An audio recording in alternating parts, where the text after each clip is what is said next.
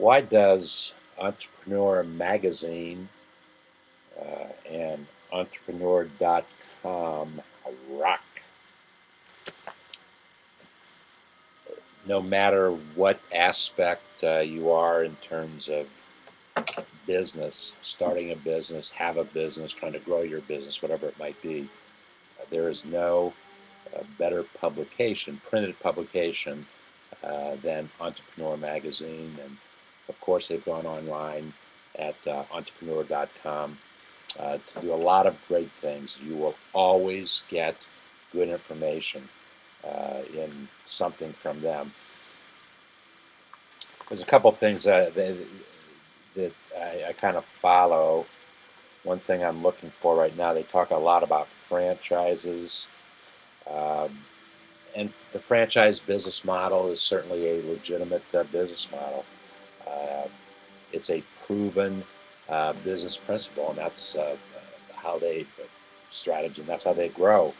They grow by franchising, by sharing with you what their business model was in achieving the objectives that they wanted to achieve. I wouldn't be uh, personally wouldn't be very good in the franchise world. Um, it just wouldn't work for me. As a matter of fact, several folks in my lifetime, in the last 10 years, said, well, why don't you franchise what you're doing?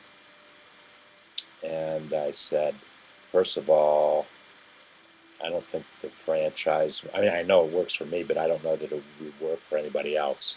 So there's no reason to get excited about growth of the business in the franchise world. Um, there are some behavior tests that you can take to suggest if you would be a good franchise owner. A friend of mine, Peggy Stuckey, is a has been a consultant in that area in her past. What was it that caught my attention particularly? Oh, um, spam savvy. Of course, this whole email thing. I don't I don't support email. It just doesn't work well for me.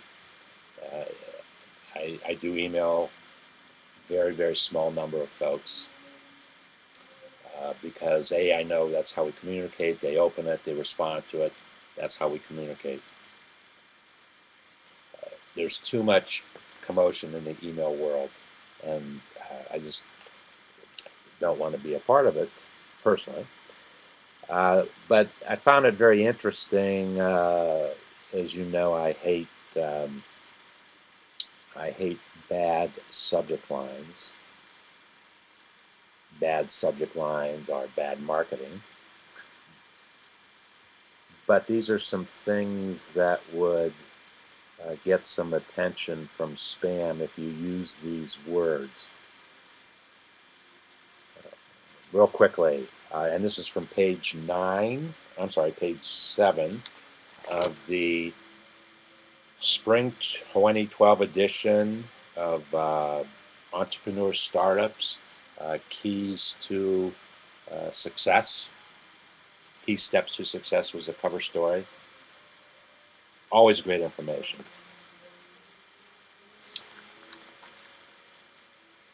And Michelle Juergen, Juergen, did the research and wrote this article. Here's the spam words. Spam savvy. Act now, don't hesitate. Be amazed, be your own boss. Call now, click below. Compete for your business. Do it today. Get started now. Gift certificate. Great offer. Guarantee home employment. Limited time only. New customers only. Please read. See for yourself. Special promotion. The best rates while supplies last. That's not just spam.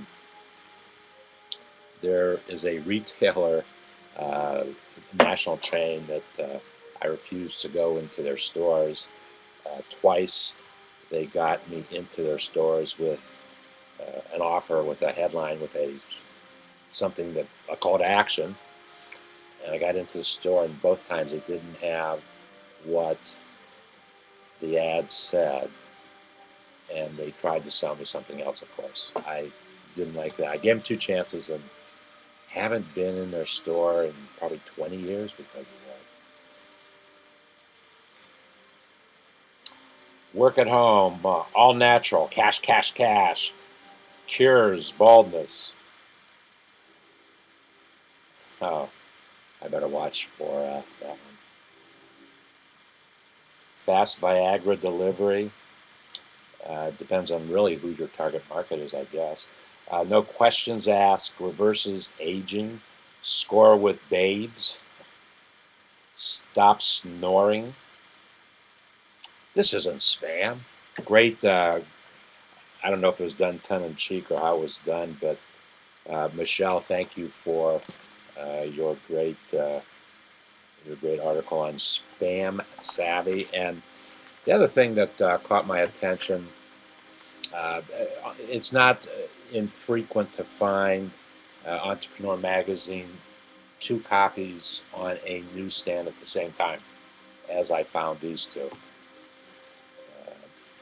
just last week. But their subject caught their headline story: fierce opportunities. Ditch your job, break the rules, launch and disrupt. The rule breakers, the risk taker, the do gooder, the goal setter, the law fighter. The whole concept um, certainly got my attention, but I found my way very quickly to the uh, editorial page that I thought I marked here. Must have lost the paper clip I had. It's a great, and I want to read some of it to you. Amy Cosper, Cosper, is the editor-in-chief of Entrepreneur Magazine. There's a picture of Amy and editor's notes. She calls it Outside the Lines. Interesting enough, she opens up with a quotation from Henry David Thoreau. That caught my eye. She said, or Henry David Thoreau said, and she quoted, "Any fool can make a rule, and every fool will mind it." And any fool can make a rule, and every fool will mind it. Great quotation. Here's my favorite Thoreau quotation: "Go confidently in the direction of your dreams. Live the dream that you've imagined." Anyway, Amy says, and I quote on page 16 of the May 2012 edition of Entrepreneur Magazine, rules.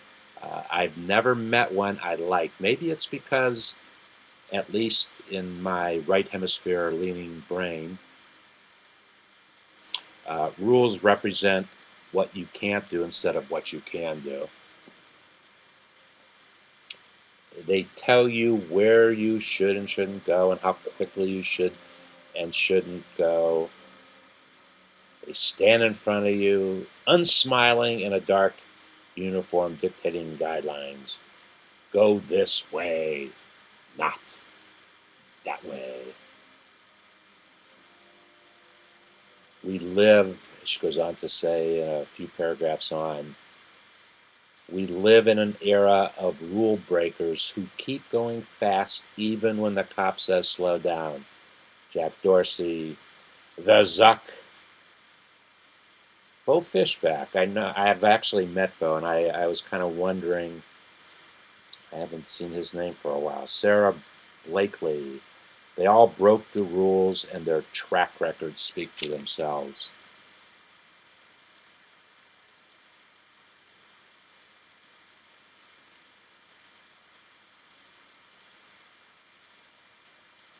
Frankly, if you obey all the rules, you not only miss all the fun, great point. You miss all the opportunities. An equally great point. Thank you, Amy.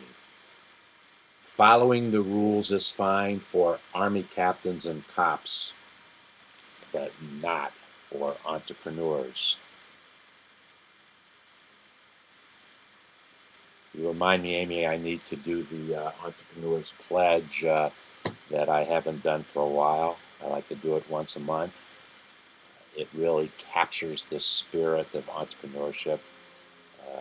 The pledge, buildastrongeramerica.com is where you can go and take the pledge. It's a website of the Kauffman Foundation, the Entrepreneurship Foundation, headquartered in Kansas City.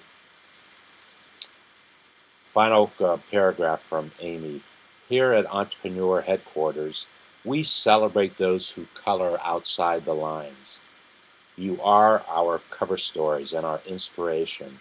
You are the disruptors who deny conventional thinking and thrive on change. You are the stories that drive us. So go on. Keep on breaking the rules. We like it that way. Entrepreneur Magazine, entrepreneur.com. You will always leave either with good information that can help you start a business or help you grow an existing business.